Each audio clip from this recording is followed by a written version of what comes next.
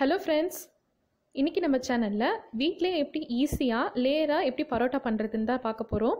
இன்றைக்கி நான் காட்ட போகிற மெத்தட் ரொம்பவே ஈஸியான மெத்தட் தான். வாங்க இதை எப்படி செய்யலாம் அப்படிங்கிறத பார்த்துடலாம். இதுக்கு நான் ஒரு பாத்திரத்தில் இந்த கப்பால் 2 கப் அளவுக்கு மைதா எடுத்திருக்கேன். இது வந்துட்டு கிட்டத்தட்ட 1/2 கிலோ அளவுக்கு. அதுக்கு தேவையான அளவு உப்பு சேர்த்து ஃபஸ்ட்டு இதை மிக்ஸ் பண்ணிக்கோங்க. இதை மிக்ஸ் பண்ணதுக்கு அப்புறமா இன்றைக்கி நான் வந்துட்டு முட்டையோ எதுவும் சேர்க்க போகிறது கிடையாது. அந்த முட்டைக்கு பதிலாக நான் இன்றைக்கி பால் சேர்க்க போகிறேன். நல்ல 1 டம்ளர் அளவுக்கு பால் வந்து 2 ஸ்பூன் சர்க்கரை கலந்து வச்சுருக்கேன். அந்த பால் தான் இன்றைக்கி நான் இதோடு சேர்த்துக்க போகிறேன்.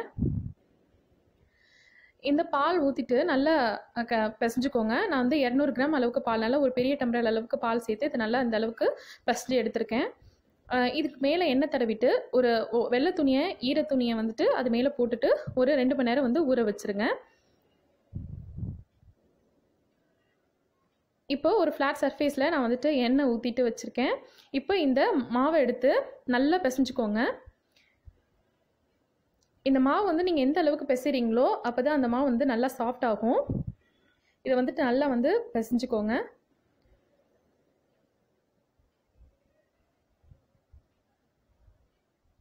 இப்போ இந்த மாதிரி டக்கின் பண்ணி பிசைஞ்சிக்கிட்டீங்க அப்படின்னு சொன்னால் ரொம்ப சீக்கிரமாகவே இது வந்து சாஃப்ட் ஆகிடும். இப்போ பாருங்கள், இந்த மாதிரி டக்கின் பண்ணி இது எல்லாத்தையுமே நான் வந்துட்டு பிசைஞ்சிட்டேன். இப்போ நான் இதை இந்த மாதிரி ரோல் பண்ணி எடுத்துக்கிறேன். இந்த மாதிரி ரோல் பண்ணுறது எதுக்குன்னா, நம்மளுக்கு வந்து ஈவனாக பால்ஸ் வந்துட்டு கட் பண்ணிக்கிறதுக்காக. இது மாதிரி நீங்கள் இது பண்ணும்போது ஈவனாக நீங்கள் பால்ஸ் வந்து இந்த மாதிரி கட் பண்ணிக்கலாம். இதை மாதிரி கட் பண்ணிவிட்டு இந்த பாலை வந்துட்டு எண்ணெய் ஊற்றிட்டு ஒரு 1/2 மணி நேரம் வந்து ஊற வச்சுருங்க. பாருங்கள், இந்த மாதிரி நல்லா கட் பண்ணிக்கோங்க.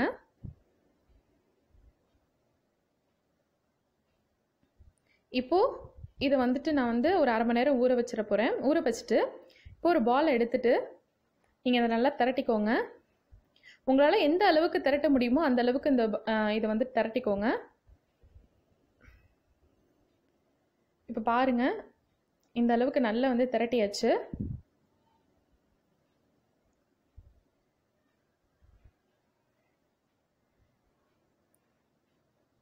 இப்போ இந்த அளவுக்கு திரட்டினதுக்கு அப்புறமா இதில் வந்துட்டு நான் வந்து ஒரு 2 டேபிள் ஸ்பூன் வந்து எண்ணெய் ஊற்றி இதை வந்து ஸ்ப்ரெட் பண்ணிக்க போகிறேன். அந்த எண்ணெயை இப்போ பாருங்கள், இதில் ஒரு 2 ஸ்பூன் எண்ணெய் விட்டுட்டு இந்த எண்ணெய் நல்லா எல்லா பக்கமும் படுற மாதிரி வந்துட்டு நான் வந்து தடவிக்கிறேன்.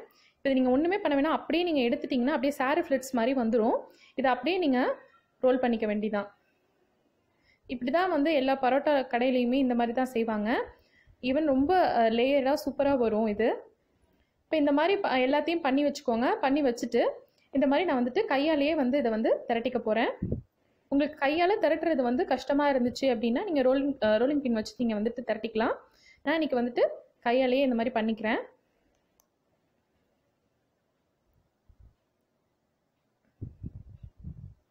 இதை மாதிரி நீங்கள் வந்துட்டு ஒன்று ஒன்றா திரட்டிட்டு நீங்கள் தோசைக்கல்லில் போட்டு எடுக்க வேண்டியதான். இப்போ நான் வந்து அந்த தோசைக்கல் வந்து காய வச்சு வச்சுருக்கேன். இப்போ வந்து இதை வந்து தோசைக்கல்லில் சேர்த்துக்கலாம். இப்போது நான் இனிஷியலாக வந்து கொஞ்சமாக வந்துட்டு ஆயில் சேர்த்துக்கிறேன்.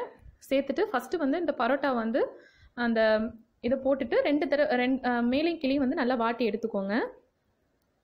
எடுத்தோன்னே அதிகமாக எண்ணெய் சேர்க்க வேணாம். இப்போ அது வந்து 2 பக்கமும் நல்லா வாட்டினதுக்கு அப்புறமா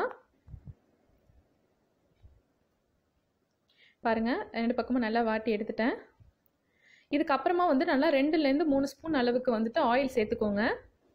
நல்லா சேர்த்துட்டு இந்த ஆயில் வந்து எல்லா இடமும் படுற மாதிரி வந்து இதை நல்லா பொரிச்சு எடுத்துக்கோங்க. பாருங்க, இந்த ஆயில் எல்லா இடத்துலையும் படுற மாதிரி இப்போ இதை வந்துட்டு நான் ரெடி பண்ணிக்கிறேன். இப்போ பாருங்கள், நல்லா செவந்து வரட்டும்.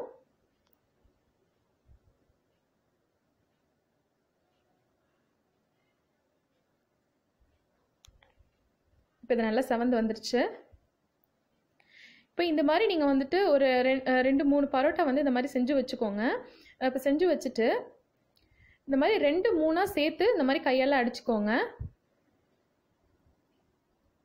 இந்த மாதிரி கையால் அடிக்கிறப்போ நல்லா லேயர் வந்து பிரிஞ்சு வந்துடும் அதுலேருந்து. பாருங்கள், எவ்வளோ ஈஸியாக எவ்வளோ சூப்பராக வந்து பரோட்டா ரெடி ஆகிடுச்சு பாருங்கள். எப்படி லேயர் பாருங்கள். இந்த மெத்தடில் நீங்கள் போட்டிங்கன்னா சூப்பராக லேயர் வரும். இதுக்காக நீங்கள் ஒன்றும் சிரமப்பட வேண்டிய அவசியமே கிடையாது. பாருங்கள் எவ்வளோ சூப்பராக வந்துருச்சுன்னு. தேங்க்ஸ் ஃபார் வாட்சிங். தேங்க்யூ.